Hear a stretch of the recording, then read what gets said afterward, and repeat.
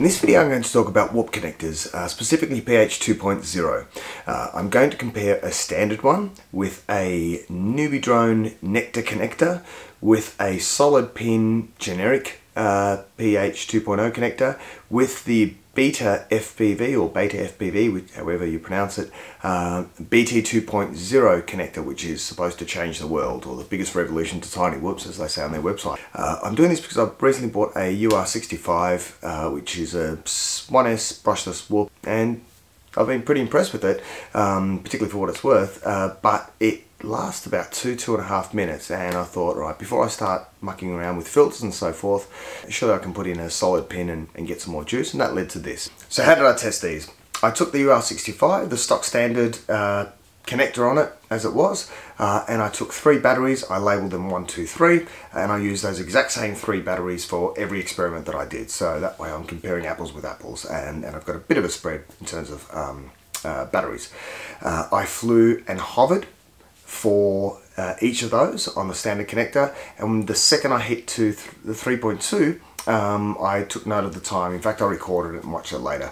Now, you could probably gain some accuracy with further flights. Maybe I should have flown them 3 times each, and there's always going to be a bit of variance because of hovering manually, or hovering is not perfect and not a perfect comparison, but ultimately I just wanted to measure if I could get some longer flight times with better connectors. So once I did the standard one, I plugged in, or soldered in I should say, the NewBeeDrone Nectar connector. Now this doesn't actually claim better performance. In their defense, on their website, it's all about plugging it in the wrong way. So I didn't even know that was a thing, but apparently it is, and a reference to aesthetics as well. And it does look cool, it's clear, looks a bit better than a normal one, looks nice on the B-Brain lights, which begs the question, why would you produce such a quality quad in the B-Brain lights and all that you do, and put a crimpled or non-solid pin connector in there?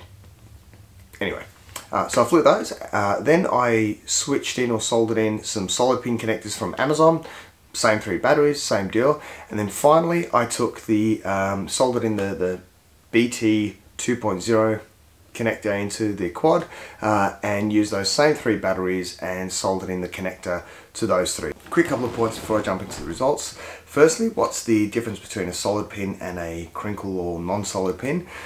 This is what the NewBeeDrone connector looks like, the Nectar connector looks like under a microscope, so you can see it's kind of metal folded in, and this is what the Amazon generic solid pin PH2.0 connector looks like under a microscope. And you can see it's a solid pin, and logically you would think that gives more electricity. Keep it simple.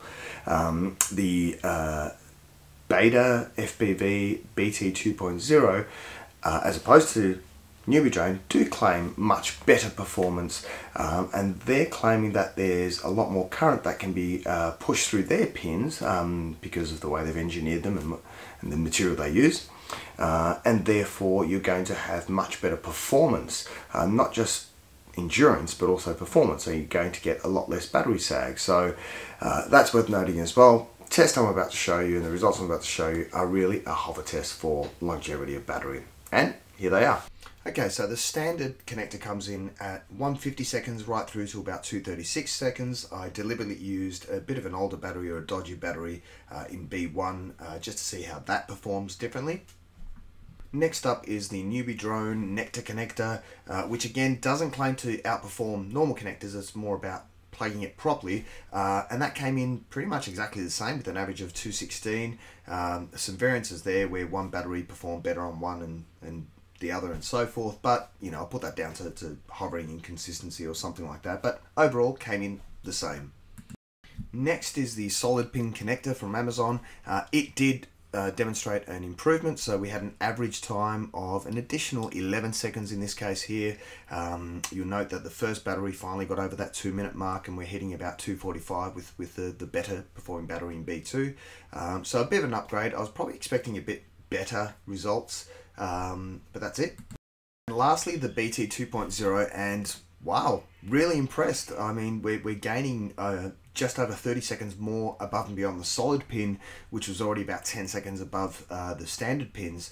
So the hype is real, and I hate saying that, but it really is. So, you know, that first battery, I was struggling to get to 2 minutes with that first battery on the other connectors, and I'm nearly at 3 minutes with BT 2.0, so well done. So that's it. The BT 2.0 by Beta or BetaFPV actually does make a significant difference. It's 30 seconds over 2 or 2.5 minutes. That's pretty significant. I'm very surprised by that. I expected a bit better from the solid pin connector, but there was, you know, a noticeable difference. I'm legitimately going to get some batteries and use that UR65 on BT 2.0. There's too many acronyms and stuff in this hobby. Yeah, that's great. I might experiment some more with that. So that's it. I'm done. You have a good day.